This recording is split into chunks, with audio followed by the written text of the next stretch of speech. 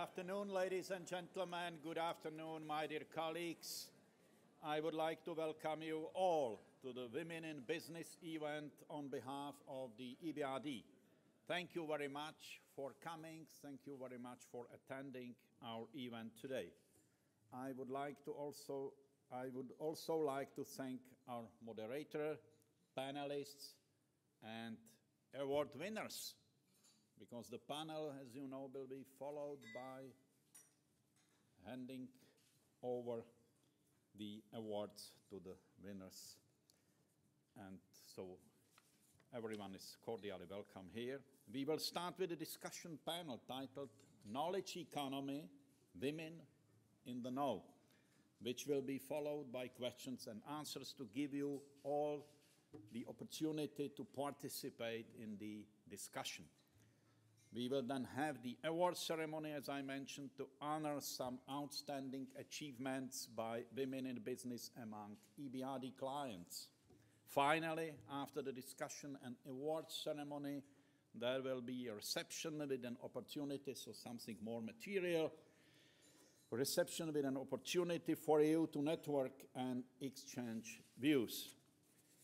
In fact, this is our 11th Women in Business panel discussion, and we have presented the Women in Business Award since 2005. Over the years, this has become one of the most interesting and well-attended events at the annual meetings. I am pleased to see that we are continuing this tradition today with an esteemed panel and keen audience to engage in a lively discussion. The EBRD has been addressing gender equality issues for several years. In 2009, we adopted the Gender Action Plan to reaffirm our commitment to gender. We have done that by taking specific and proactive actions to promote equal opportunities among men and women and women's empowerment in our investments and technical cooperation projects. We have worked on promoting access to finance and women entrepreneurship and improving equal opportunities in the workplace in our investee companies and banks. We have also helped ensure that the benefits of the bank's projects are equitably distributed among women and men in the community. This year, our Women in Business panel is focused on challenges facing women in the knowledge economy. As we all know, increasing numbers of women in the EBRD region are earning graduate degrees in science, technology, engineering, and mathematics. However, men still dominate the knowledge-intensive industries that draw on this talent pool. The topic is indeed relevant to our region, especially in the view of the recent economic crisis, which has forced many countries to search for avenues to revitalize their economies. Innovation through knowledge economy can be a catalyst for this revitalization. We have very distinguished panelists and moderators today, and I look forward to a dynamic, very alive, and very open discussion on the impediments to female participation in the knowledge economy and ways to capitalize better on women's potential as innovators, entrepreneurs, and industry leaders.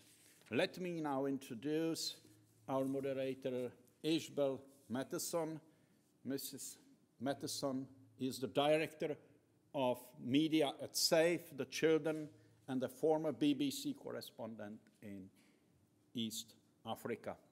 So it's a pleasure for me to hand over the word and to Isabel to start her job. So, Isabel, the floor is yours. Okay. And I'm sure that panel will be a fantastic event, and then the discussion which follow, fantastic as well. So let's enjoy it. So I just want to echo those comments, just to say I'm really delighted to say we have an exceptional panel here.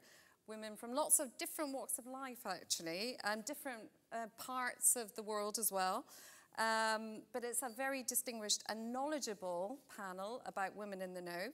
And we have people here who are truly pioneers, and I think we'll hear some of that come out in the discussion. Just before we start, I've been asked to give a couple of housekeeping notes. So we will have an active question and answer session through our discussion. There will be an opportunity to ask questions, but could you please raise your hand and wait until the microphone comes to you so that everybody can hear and the translations can be made as well. Seated at your table is also a facilitator, or on most tables there's a facilitator, and you can address questions to that facilitator, or during the question and answer session, address them to the panel. And the final housekeeping note is the usual one, which is please switch off your mobile phones, because I think we'll have plenty of interesting discussion in the room and we don't need to be disturbed by mobile phone calls. So that would be very helpful. So I just wanted to introduce, first of all, our panel. So starting on the right, Liliana Kundakovic. Liliana is currently the Managing Director of the Serbian Innovation Fund. She tells me that's a newly established government fund that aims to support innovative companies. And she's just been telling me that between 30 and 40% of those projects that they've funded have senior representation of women in senior management levels in those startup companies, which is great news. Liliana, also very interesting background. She held a research position at the Center for Space Research in MIT in the States, and she has a PhD in chemical engineering.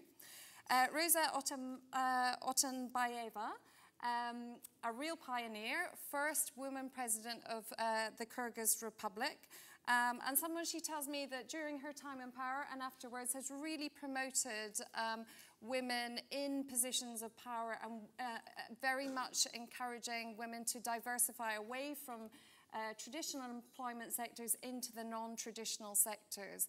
And that's something I know she's very keen to speak to here today. Baroness Lindsay Northover is the coalition spokeswoman on international development in the House of Lords. She tells me that the government here is very interested in how the bank is promoting this issue and making sure that the benefits of the bank flows equally to both women and men, and that's something that she's very keen to see and to encourage. Olga Derganova, another first. We have the first female chair of Microsoft in Russia and the CIS, where she was very much promoting the role of the software industry. And now she's hopped over into the banking sector, where again she tells me that compared to when she started out in business, there's a lot more women in senior positions, and maybe that's something she can reflect on as well.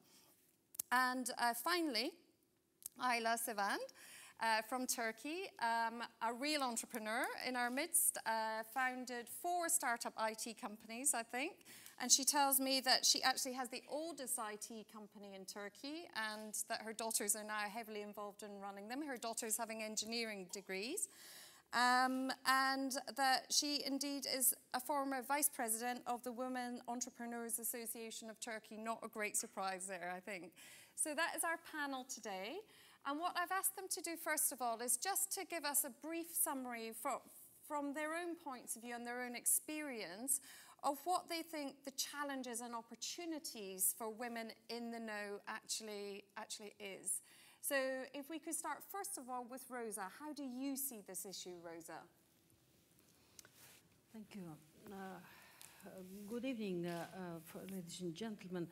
I do believe that in our countries in Central Asia, and first of all in my country, to turn over to such industries like mining and power energy, which generates the national wealth, we should bring up the young generation of women, because the old one, they've been educated in Soviet time, and we used to have famous geologists, the heads of the geology parties and groups, and in the energy sector also. So I would say that after 20 years of deterioration, social problems of this jump transition, we badly need today to bring up again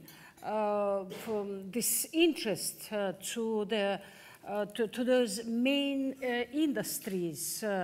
I would say that we have women studying in the university, a lot of them, but they go to the trendy professions like diplomats, bankers, financial workers. But I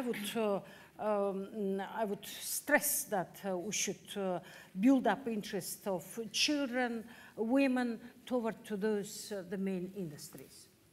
So Liliana, you actually have a degree in engineering, so you are not in the category that Rose is talking about. How do you see the importance of education here? Well, I was lucky enough to spend a long time in the US, in Boston area, where everybody is doing something new, where knowledge economy is not even a question, and where you have human capital, colleagues, and everybody that is eager to work with you on something new. 2 years ago, I came back to Serbia trying to establish an innovation fund, and one of the challenges was finding financing for it, but the major challenge was a lack of skilled workers. And what I mean by that is Serbia is actually very good in enrollment in science and engineering. 49% of researchers are women. However, making that step from science and engineering degree to actual business, and even further encouraging women to be entrepreneurs, it's very difficult. Why? First, that's a fear of unknown. What I realize is that most of the engineers and scientists, women engineers and scientists, do not know what it means to be in business.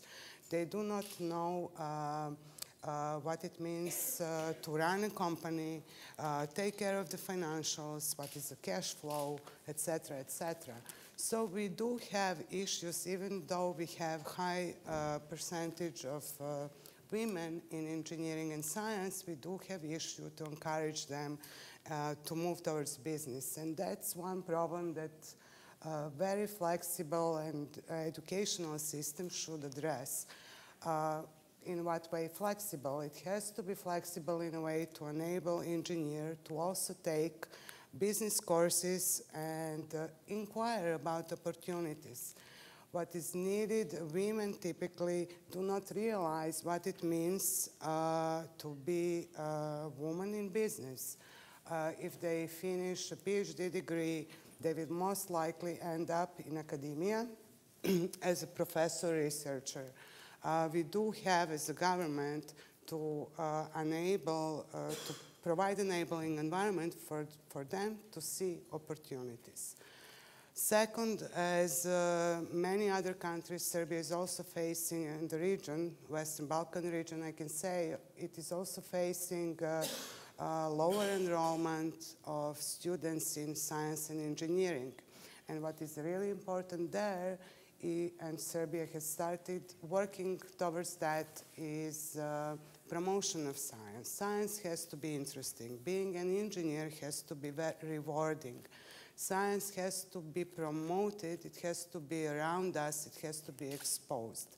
Serbia has started an initiative by establishing a Center for Promotion of Science, and I think it's very important that from early age, women actually get acquainted with what being an engineer means, what is that behind the science, and as they grow and get accustomed to being exposed to science, they can better comprehend what opportunities that brings. Thank you, Liliana. Olga, do you want to just reflect on your experiences? Thank you. Look, by background, I'm the computer science engineer. And the first 20 years of my career I spent at Microsoft first doing software development, and then being the general manager and the chairperson for the whole region, covering Russia and former Soviet Union. And when you look at the technology area, mostly software or hardware development, basically you don't see any inequality between the genders. If you're a good software engineer and you write good software code, it doesn't matter who you are, what race you are, what size you are, what gender you are in the end of the day. The difference comes when you grow up and you come from university and you need to commit your time, your skills, and your ability to develop to the job you do. At a certain stage, the priorities change. And then the new priorities come, family, children, the other priorities. And then the basic question for any person in technology, especially if you are a woman, basically the question is not how to become the engineer, not how to become the software developer or become the scientist, but how to keep your level of knowledge and cope with the pace of development around you. If you have a choice between what book to read at night for your kid, the software developing language book or the book for your kid, which one you would choose? If you're a good mom, no question. Most likely you will choose the book which you'll read for your kid. And at that stage, you start losing the pace where you can really compete as a good software engineer with the others who basically keep reading the software development book at night. There's nothing bad about that. And what's good about technology area that if we speak about innovation, it's not only about developing software or coming up with a good idea. It required a lot of other people assisting this idea to become the real solution, to become the real product, and basically come to the market and bring value to the clients. So in technology area, a lot of jobs which are performed by women come from software testing, from documentation writing, from development of the other areas, from sales and marketing, and most important, the finance jobs, which you need to have in any business team for the innovation. When I was moving away from technology into banking, I was quite surprised in the difference between how many people, how many women actually you can meet in software development area versus how many women you can meet in banking area. Look around. You have a lot of successful women sitting here. There's no gender inequality when it comes to banking. Basically, banking is full of bright, young, and ambitious women doing great job in other area. But what I also found out that knowledge economy and ability of people to get right skills, especially when it comes from the fundamental science or engineering, actually work well in both industries. When I was at Microsoft, I kept hiring people with a fundamental science background. And the best software developers usually come from universities with math and physics background. You will not actually believe how many skills like that are required these days in risk management in banking, in financial analysis in banking, and in investment banking products if you need to develop them well. So when I moved into banking area, you won't believe, I kept hiring the same set of skill sets for the jobs which I was doing now in my new role. And that basically gives the message to any person who is working in the knowledge economy, that the level of education which you obtain during the time when you basically start becoming the pupil since the beginning will bring success to your career, regardless of the gender and regardless of the place which you might take in your future career role. And then what really bothers me when I was moving from Microsoft into banking, that a lot of women which we can meet mostly met at the middle manager's position. There's less likely that you can meet a lot of women in the boardrooms. And again, there's a good excuse for that. If you have to choose in this work-life balance equation, there is no basically equation there. Work always prevails the other part of equation. So there is basically no life when you start building your career, especially in banking or investment banking. And then we need to develop the certain approach which would help the young ladies and young women to perform their jobs and become the boardroom members with a very special set of help, which if you're interested, I will probably answer later on. So, much to think about there, especially, how women essentially juggle those home and work questions. Absolutely. Ayla, do you want to just reflect a little bit on how life looks for you as an entrepreneur within the knowledge economy? Yeah, sure. Okay, good evening, everyone. Well, I started the IT, working in the IT 30 years ago, so it was quite unusual for women to work in this industry. But I didn't have any obstacles at all in developing my business, and we did well. We have a lot of women working for the company, developing software as well. But usually the jobs are very scarce on the market, and it's more difficult for women to choose engineering sciences for education because of the lack of jobs later on. It's a very demanding area. But coming to information technologies, at the moment we have 40% female employment rate for information technologies all over Turkey, whereas the general employment rate is much lower. So we have a higher demand for women, but as I said, it's a very demanding career, so there are a lot of women who prefer general studies instead of engineering or science. Baroness Northover. Thank you, and thank you for the invitation to speak today. And perhaps I could take a more general approach. You've heard a lot about from the experience of the other panelists. I'm a spokesperson, as Ishbel said, for the government in the United Kingdom for international development in the House of Lords. And looking at this generally, there's obviously the main point that it's right that both sexes should be equally involved, but it is also of economic importance, and it's extremely important that this is recognised, the economic benefit of tapping all resources within a country, and that's both genders. And that's why the Department for International Development very much stresses the importance of involving women and girls, making sure that education of girls is stressed as much as for boys, and their economic empowerment. And we're very pleased that the bank is seeking to mainstream that. I note, and that's extremely important, I do note, though, that in the summary of what's happening today at this conference, that this particular session wasn't mentioned, which causes me a little concern. And I also note that you all recognise the importance of this, but I count here, or I counted here just now, 62 women and 20 men. Now, you all know how important this is. The bank is recognising how important this is. I think in a time of economic pressure, countries, societies, firms will increasingly recognise that they need to draw upon the resources of their whole population.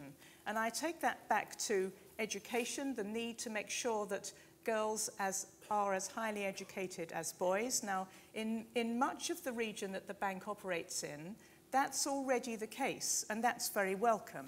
In the Middle East and North Africa, which it's moving into, there are challenges there, and it's extremely important that that comes through. But I surely, to this audience, don't need to say that when you are educating girls and giving them that kind of economic empowerment, you see smaller families, that the prosperity of the family improves, the prosperity of the society improves, the prosperity of the country improves. So it's a no-brainer, which is why World Bank research and so on and so forth shows how you improve the productivity of a country by making sure you are tapping what both women as well as men can offer. Now, as I say, I'm sure the audience here knows that, but you only need to see the other members of the panel to see the potential benefits of that approach. So therefore, I would argue for gender mainstreaming. I am glad the bank is doing it. those of you who are perhaps seeking support from the bank, bear in mind that that is the way that the bank is heading, and also that it makes sense for your firm and your country if that is what you are doing too. Thank you. Quite a few of you mentioned education as being critical to getting this right. I just wonder what should be done differently from what we're doing at the moment. Rosa, what about you? You were in a position where you could change things. What did you change practically in terms of being able to encourage women to get the right education and then go for the right jobs afterwards? I was enough on the power, but I was 3 times foreign minister and just 1.5 years as president in very critical time in the history of my country. And I was actually a crisis manager. Couldn't concentrate very much on this topic, but I was able to push very much Minister of Education towards to the those exact sciences, fundamental sciences, to turn them, because in our parts I would say exactly about my country, the deterioration of education brought to the point that teachers left their position. They would rather to go to trade and to do other businesses because they couldn't earn their money. So, there are a lot of schools where no maths, no sciences, and it is still the problem in my country, for example. When I came to London, it is again striking for me that you do not notice that you have such a museum for science and technique for children. You have an aquarium, you have a planetarium. Unfortunately, we do not have those stuff in my country. And those are the basic which form up the interest of children and overall of people towards to those the science and to the jobs which are vital. I was pleased to learn flying recently via Istanbul that they've built absolutely gorgeous, beautiful museum, aquarium. So, and Turkey, which is surrounded by so many seas, now they have a very important institution which will build so much knowledge about this. So I would stress on that, and I would say that we must educate children properly on that, and I would say that so much investment been wasted until today, but why not any bank, World Bank, Asian Bank, Islamic Bank, EBRD will give money for Museum of Science and Technique, for example, in our countries. This is important. It is more important than any other investment which will be wasted or whatever. So I would say that it is important very much for EBRD to build interest toward to the science. For example, L'Oreal company, together with UNESCO, they have very, very high such a competition for women in the science.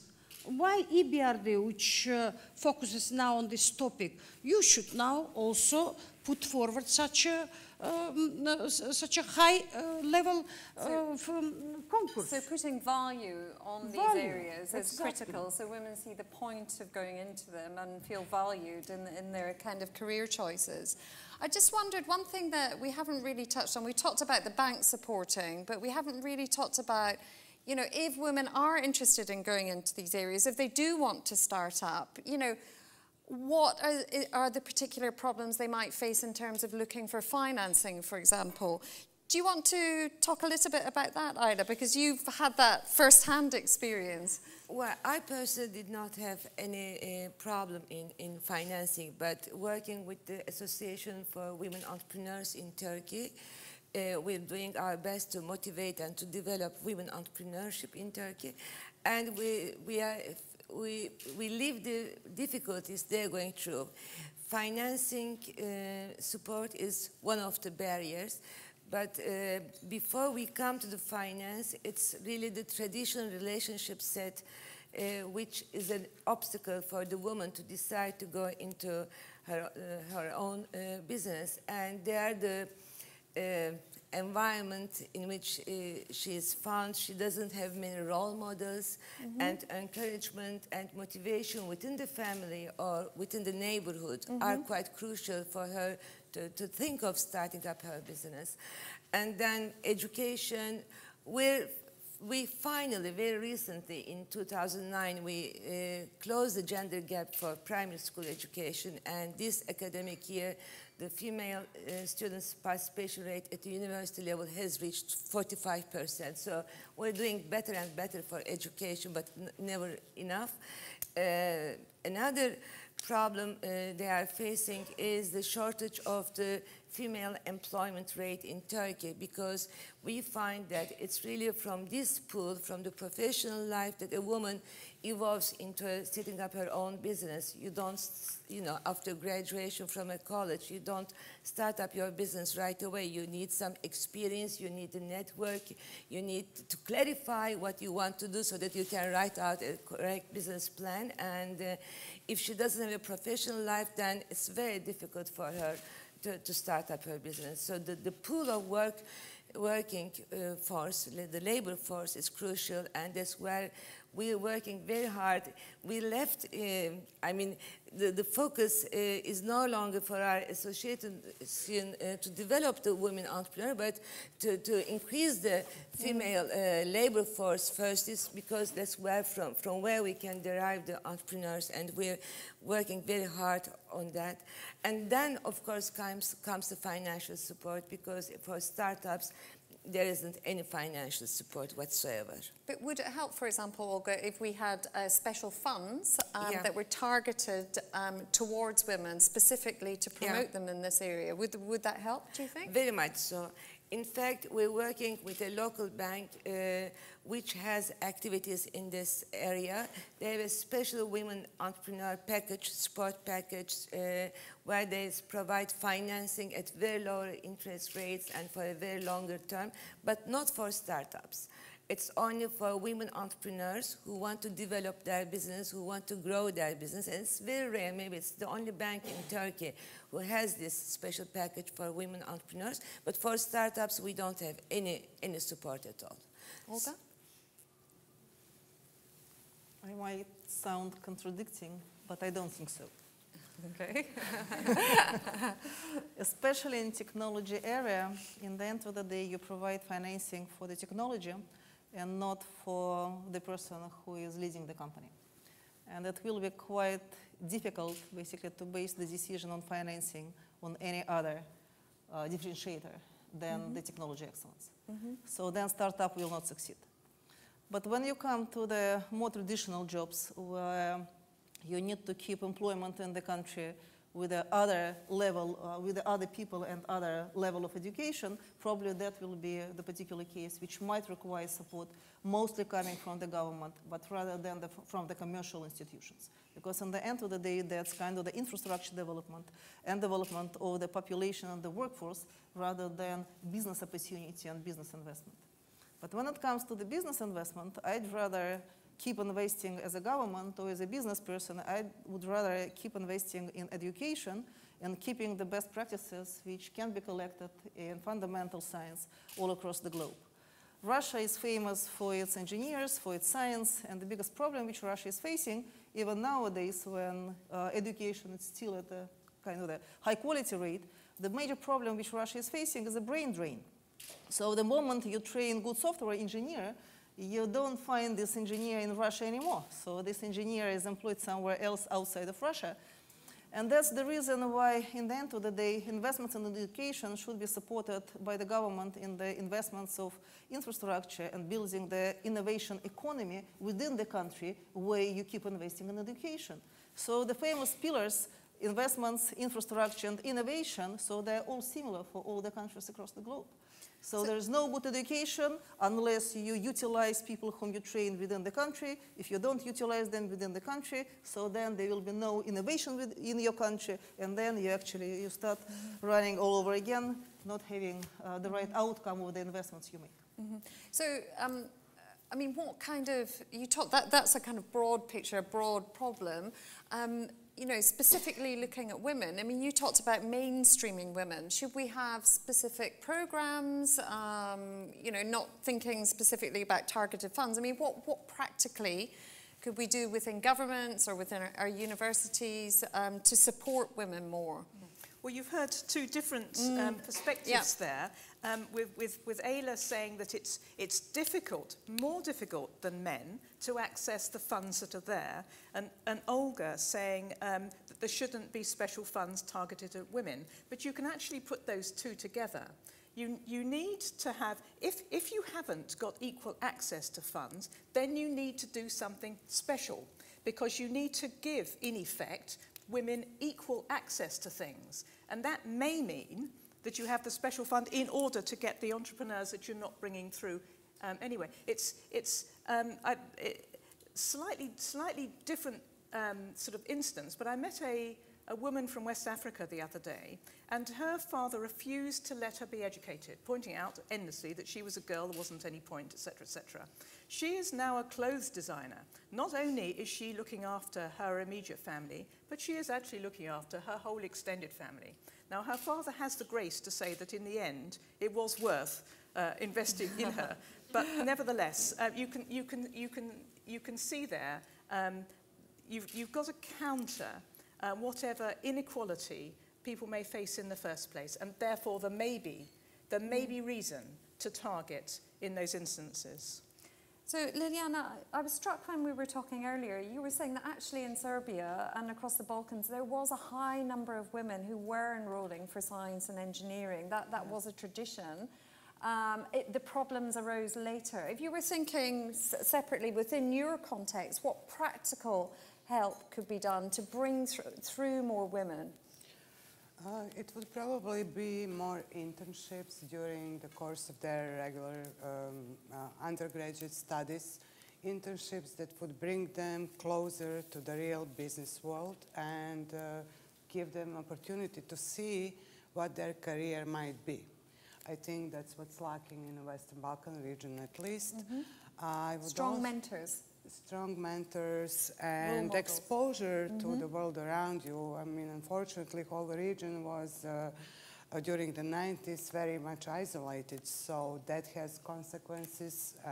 It took a long time now, 12 years since the change, for a country to actually open up to new ideas, but a certain period of time has passed, and I think that would help women in science and engineering in particular contact and exposure to what other women do. I would also like to touch upon what Olga has started. It is a little funny. We started Innovation Fund a year and a half ago, and we do have 4 babies. And to me, as a manager, it is a challenge, because what I would like to do is bring those keep those women involved. I would like to have flexible labor laws that would allow them to work part-time, so they can stay in touch with what we are doing, they can stay up to date to what's going on, and not lose that 1 year, maybe year and a half that they have chosen to dedicate to their family, and then lose what they can have in their career. I think that's an important issue, and that's where government can do a lot. Can I just take some questions from the audience now? Maybe either sharing your own experience, if you have some experience that you'd like to share with us, or questions for the panel. Could you wait for the microphone, but when you take it, just stand up, say who you are, and tell us who you would like to address your question to. My name Is it working? Yes. My name is Nadine Abdul Wahab. I'm with the Cairo Institute for Human Rights Studies. And my question actually builds off what was just commenting. I think one of the issues that I've noticed over and over again is not necessarily, a lot of the education questions puts the onus on women and not on the education system, on the workplace. Making workplaces, and you said very flexible labor laws. Other than flexible labor laws is when we're offering assistance to corporations, is mandating that they have family and women-friendly environments where people don't have to make the choice between the young family and working and keeping up, like part-time, like maybe babysitting or childcare within the workplace, and then also building educational, changing the paradigm around education. We are focused on the family, both for men and women, to make that choice to continue their education while raising a young family, because that's generally the time that they're doing that, and rather than just focusing on pushing women to do education and supporting them in the young entrepreneurship. It's important in that sense, but we haven't quite focused on what it means to be engaging in the system and what sacrifices they have to make. Okay, thank you. Down here? Just 1 second. Thank you very much. I'm Marta Sigeti Bonifert from the Regional Environmental Center for Central and Eastern Europe. I work in some of your countries, actually in Serbia and Turkey, so I have colleagues from there. But what is quite interesting, we are with Borbala, part of an education that started in 1990, and we got a degree, a management business degree. So in 1990, when you got via the George Soros Business School, an MBA, that was a very different perspective. And one of the things that we learned at that time, that unless we have what many of you have said, a supportive network, a network of women who are able to help, and with strong men who are willing to take that also, that initiative up, it doesn't work. So we do have under the Hungarian Business Leaders Forum a network of talented young and older and always young women, and we are working together and bringing and sharing experiences, including mentoring, including building it up into our business cases wherever we are working. Now, I have 2 questions for the ladies, for all of you. One of them is related to an issue that many of the people that we are talking to are referring to the glass ceiling. Have any of you experienced a glass ceiling? Is there a glass ceiling? Are we making the glass ceiling? Or is the glass ceiling made for us? The second question I have is, do you believe in quota? Do you think that that's a useful tool to get from A to B? If yes, please share your experience. If no, I'm interested in that too. Thank you. Okay, so 2 very interesting questions. I think I'd rather like to reframe it a little bit, because glass ceiling is a familiar topic for women in employment, but think about glass ceiling in this particular sector of the economy. Who has bumped against the glass ceiling? Who would like to admit it? I didn't bump, but we were speaking about it today, because I mean, I was talking about the employment, women employment rate in Turkey, which is very low at 26%, yet all the studies carried out that we have a lot of women on the top management levels, and for the private industry, the recent studies show that we have a 20% ratio in top management levels and 14% as chairpersons. So compared with the EU average, this is incredible. In the EU average, you have an employment rate exceeding 60%, and yet we have about 14% on the board levels and only 3% as chairpersons. And Turkey comes after Finland regarding the ratio of the chairpersons as women. Now, this is very strange because, I mean, it doesn't make sense. And when we look at it, we see that the main reason for this discrepancy is the strength of the glass ceiling in the Western world, because the corporate models have been established so long time ago. They are very rigid, and they form a very vertical pyramid for women to come to the top management levels, whereas in a country like ours, where capitalism and the corporate models are relatively recent.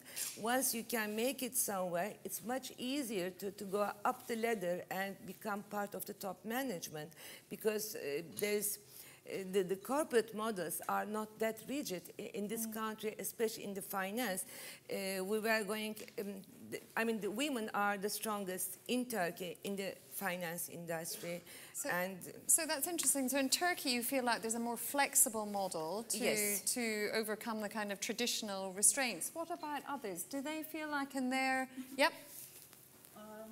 Again, comparing technology area and banking area, there is no glass ceiling in technology area. If you can perform well in development, you can perform well, and you will never be chosen for the certain role in the company. If distinction and differentiator comes from kind of the relationship type qualifications, this is kind of the back zone. And then you will be chosen by your male colleagues in the places where sometimes you don't have access to. And more struggle you are and more active you are in persuading your male colleagues in your position, less likely you will be chosen for the certain role. So in banking, there is glass ceiling for female colleagues, especially if you're a hard fighter for your own position in the boardroom. So when it comes to mentoring, if you allow me, so I'll switch to the second question. Yep. While I think mentoring is a very good tool to help others basically to get your best practices and be more developed for the future roles, I basically disagree that a female colleague should mentor female colleague. I'd rather consider mixed groups where male colleague should be mentoring the female colleague and vice versa in order to live in the world which consists of both parts.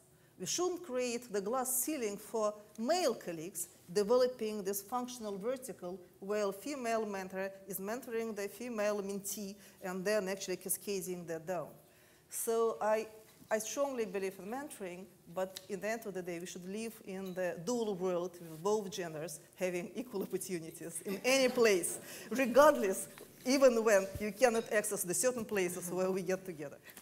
Rosa, I don't want to ask you about the glass ceiling because I feel as a former president that's probably a bad thing to ask you. But what about quotas? Quotas for women, would that help? I would say that I'm the result of the quota policy also. Okay, that's interesting. In the Soviet Union, we used to have this quota policy. And for women, for other ethnic groups, and it worked well. And today in our parliament we have the quota also. And I do believe that if we will not have this quota, then no women will be in the parliament because of the proportional type of elections and who has the money for their winning elections. So with this regard, I would say that quota is important. But in businesses? In business as well as in politics. In business also, for example, in Europe, you are raising this issue on the quota, just on the presence of women in the boards of directors of big companies. So there is no women in the, or very few women. So in our case, I think also in energy sector, which is the main pillar of our economy, we do not have any women in our board of directors of number of companies. We do not have no women who is the head of energy companies. So with this regard, I would push this issue to have a quota to start with. And then probably, because this is club of boys and you never will get in for this very, very narrow and close club. So I would say that this is important. And I came from the Soviet time to the post-Soviet time, and then I was strong already, visible in the politics, and I have seen a lot of things in the politics, and then for struggling with other men, I was again having sort of such experience. I came the first among them, and that's why I became the president. I just want to call on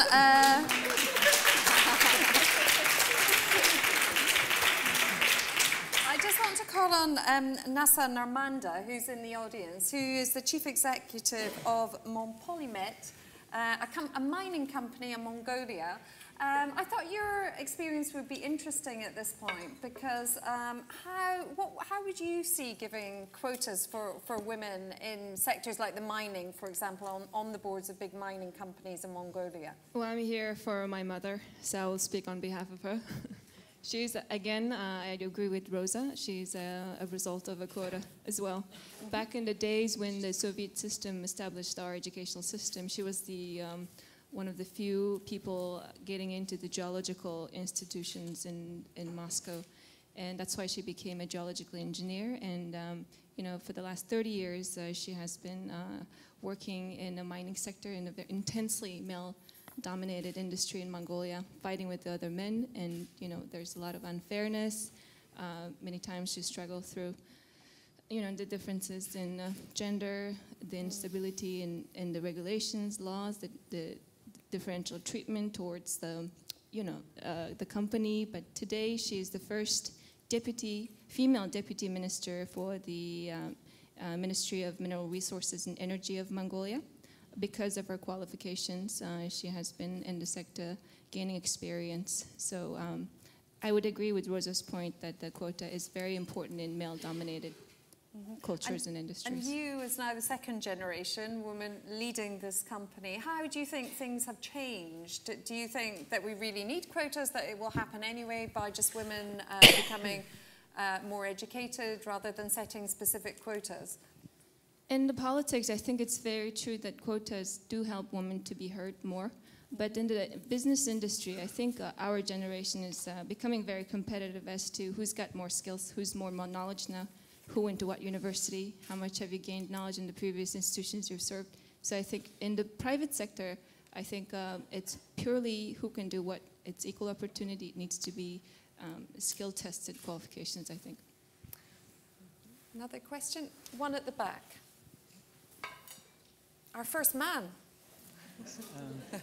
Thank you. I'm Mevlut Katık, a journalist. I was just listening to Ms. Otanbayeva in Chatham House just 2 days ago, and actually she gave an interesting example there, saying that there are some high positions held by the woman, like, if I am wrong, please correct me, the Deputy Prime Minister, the head of the Supreme Court or Central Bank Governor, all are women in Kyrgyzstan, as far as I know, and she also said that 20% of the parliament now is occupied by women MPs. So I was wondering if we need to choose more women presidents to achieve that.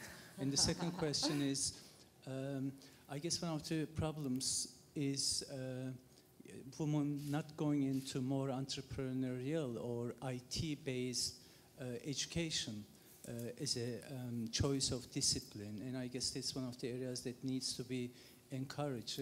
As someone who spent many years in the academia, I know that they just choose certain areas and subjects that kind of prevent them from holding higher positions or going into the business world. Thank you. Another question or comment? Down here? Just wait 1 second and we'll get the mic to you. Good evening, Ms. Flah Lubna, correspondent for the Morocco World News. So I'm basically from Morocco. Since the EBRD is moving to the North African region, so I deem it relevant to raise the issue of women empowerment in North Africa. And you know that in this area, I mean, the weight of patriarchy is heavier than in Europe. I mean, there are many restrictions. In Morocco, I think the situation is better than the other countries. There were so many reforms. So my question is for the Baroness. Yes, so for women empowerment, we know that in North Africa, we're faced with many challenges and hurdles. They're not only related to gender, lack of resources, lack of financing.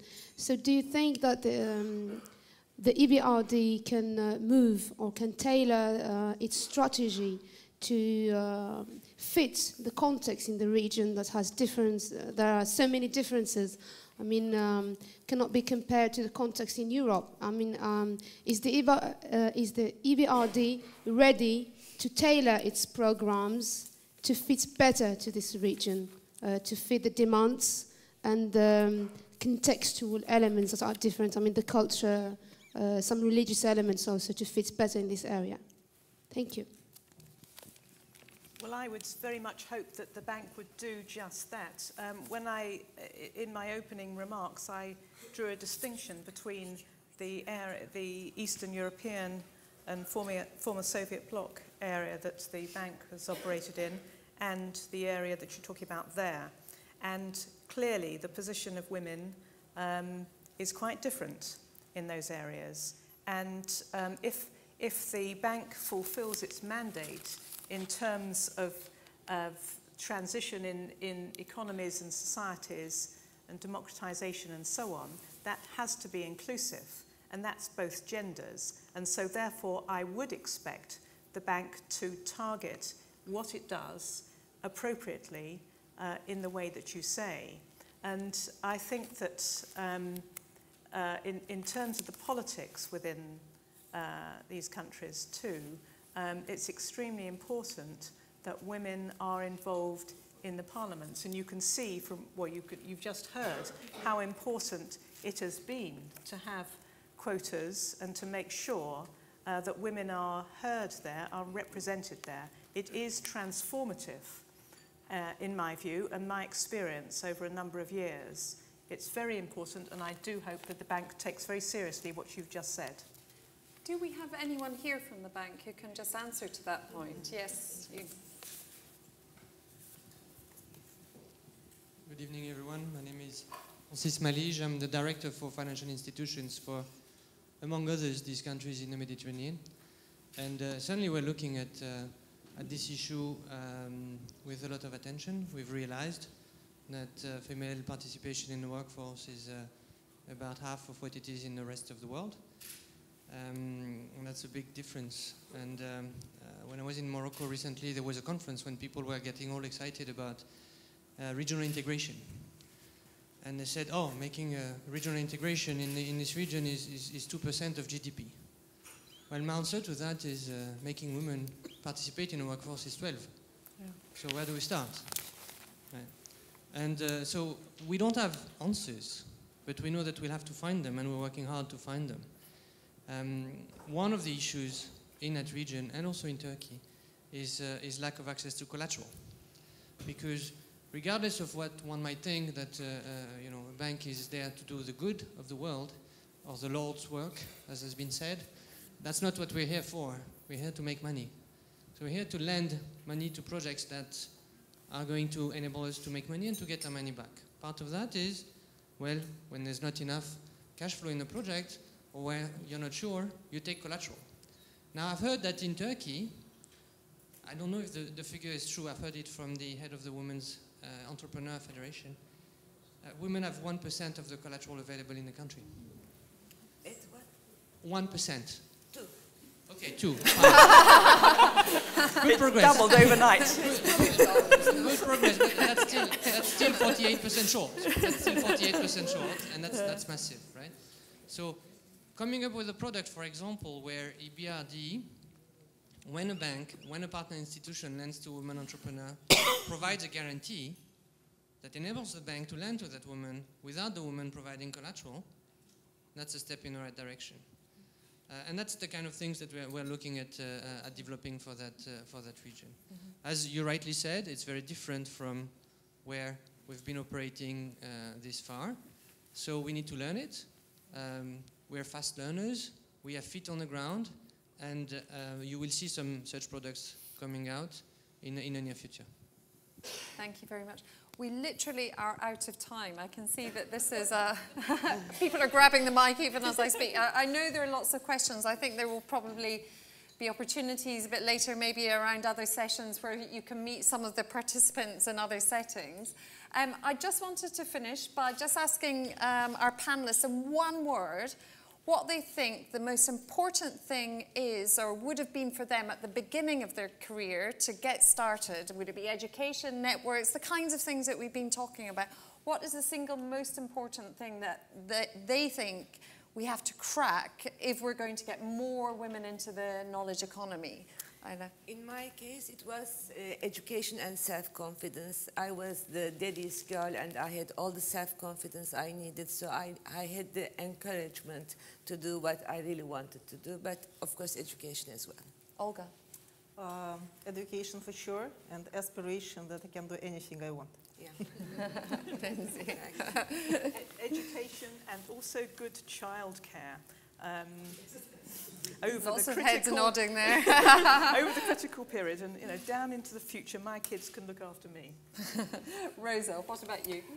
Education for sure, ambition, but I would come to your question that certainly we should have a networks. These days we should have a networks, and I must stress that learning about the energy sector, I found that there is a women club within the organization of regulators. So I think it's great that any professional group gathered together, they should have inside women's networks. So this will be very important. I would agree, education for sure, and I would say persistence, be persistent. Persistence, networks, childcare, those sound very familiar aspects to our working lives. Thank you very much, ladies. That's been a fascinating discussion. Thank you.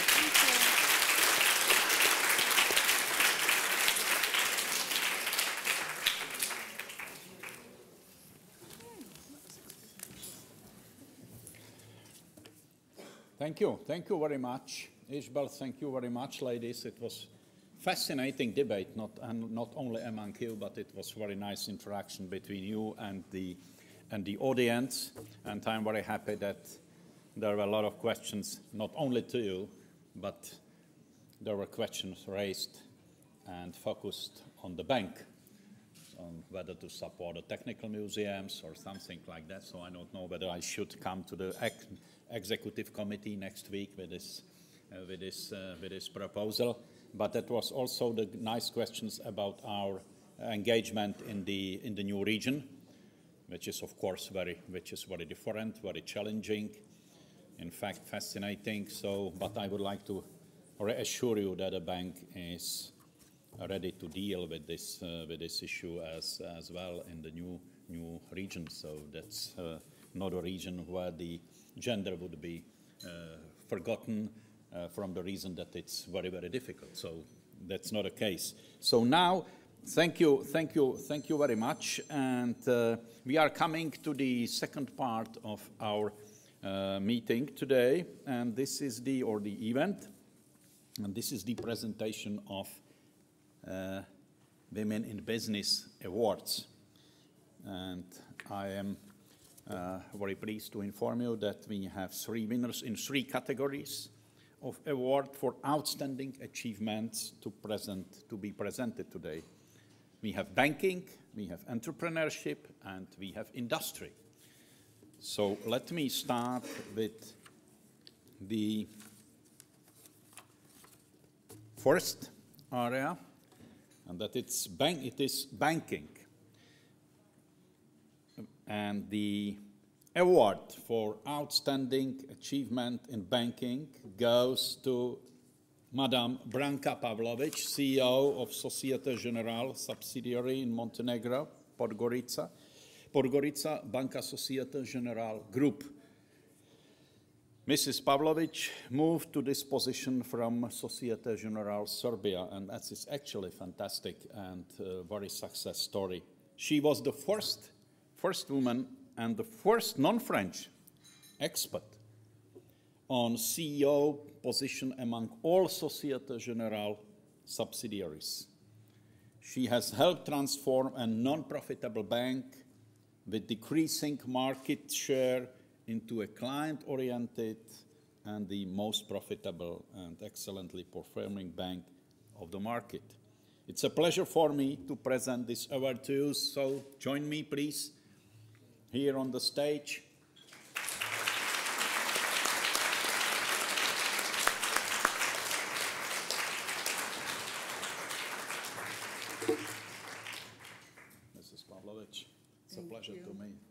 hand over Thank you so this much. award. And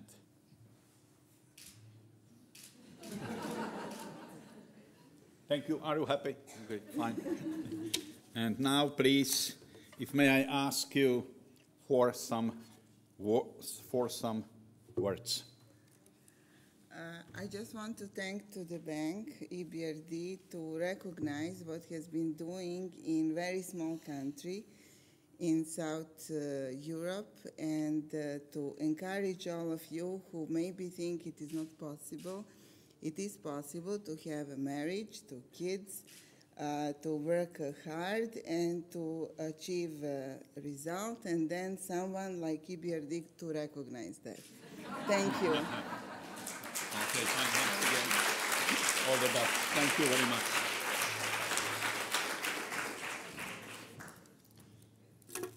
After banking, we are coming to the second category of award for outstanding achievements in entrepreneurship. The award goes to Mrs. Branka Radovanovic. Mrs. Radovanovic, an electrical engineer, established a private company, PS Tech, for ICT solutions and software development, together with her colleagues in 1996. PS Tech references include some of the biggest ICT companies in the world.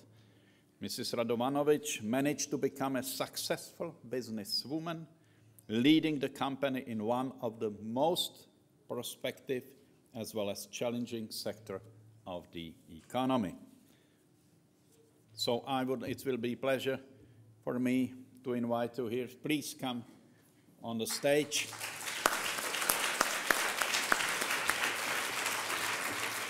Mrs. Radovanovic, it's a pleasure for me to hand it over our award. Congratulations.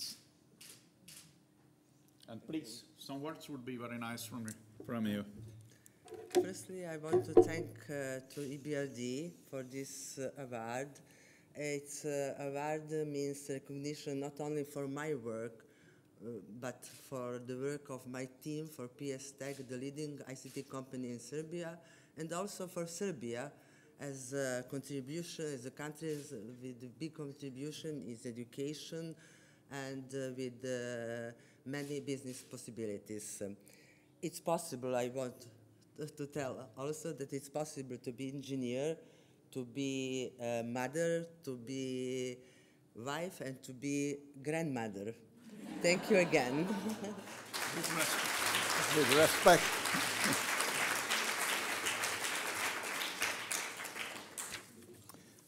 The third award for outstanding achievement in the industry sector goes to Mrs. Garamiav Tseden.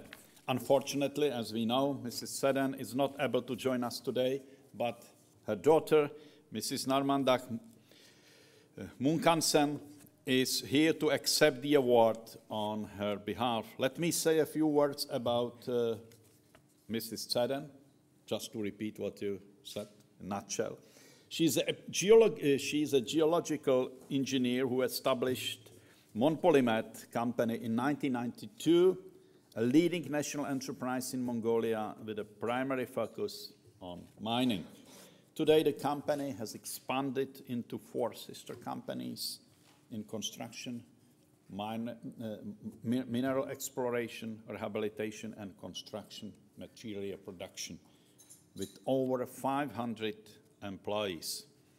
Mrs. Tseden has been working in the mining industry for 29 years and has implemented numerous profitable projects. Mrs. Munkansan, may I ask you to come on behalf of your mother to come here and to take over the award.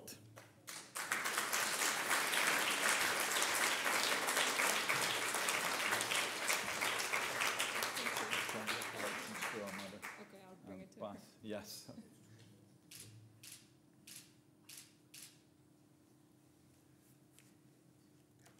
Some words? Sure. It would be very nice. Thank you.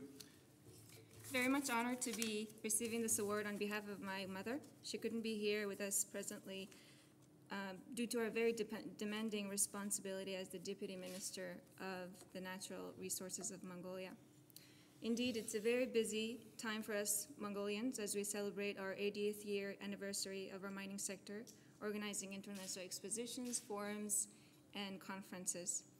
As the new deputy minister, my mother takes her responsibility very seriously, making sure that our vast natural resources are managed well, so that the prudent management creates sustainable growth that improves the welfare of the citizens and protects the environment. Our family is grateful that the bank acknowledged my mother's hard work, despite many unfairness in a very male-dominant culture, and despite the loss of my father and my sister's sickness, my mother fought her way through and led the industry with best business standards, focusing on helping communities in need and rehabilitating over 400 hectares of mined area in Mongolia. She created a company from 10 to 500 strong, all with improved welfare and ready to carry on her focus on responsible mining, green technology, community development, and sustainable growth. And she still continues to create extraordinary example to us, the next generation. Thank you.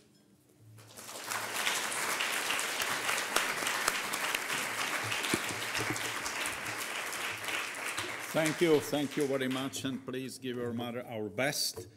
And ladies and gentlemen, we are coming to the end of this event. Women in business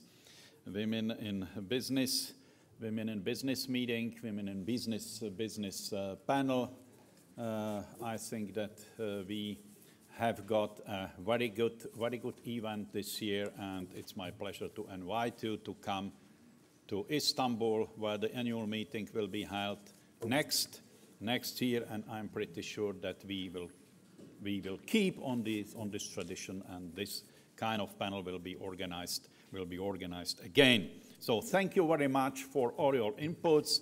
Thank you very much thank you our panelists, thank you moderator, and have a nice evening. And I'm pretty sure that we can carry on our debate in the next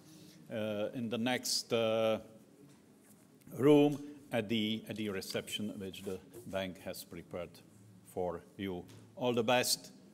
See you in Istanbul.